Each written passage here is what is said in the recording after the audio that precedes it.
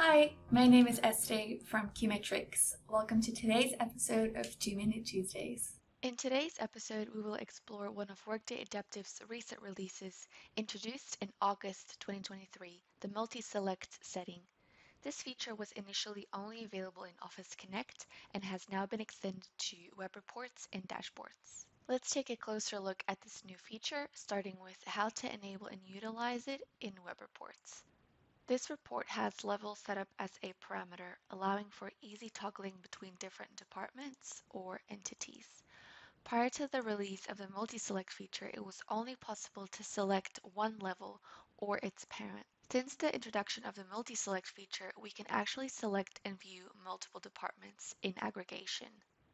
To enable this feature, we will enter Edit mode and go into the parameter properties.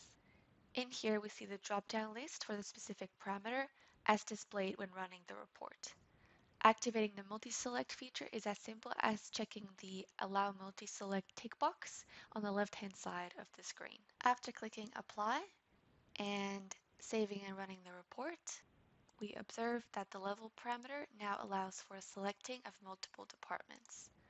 For instance, if we want to view an aggregated P&L for both the US and UK operations of Company A, we can now easily do so by just selecting those two levels. This feature also applies for dimensions and attribute values and holds the same logic and steps. The multi-select feature is now also available in dashboards.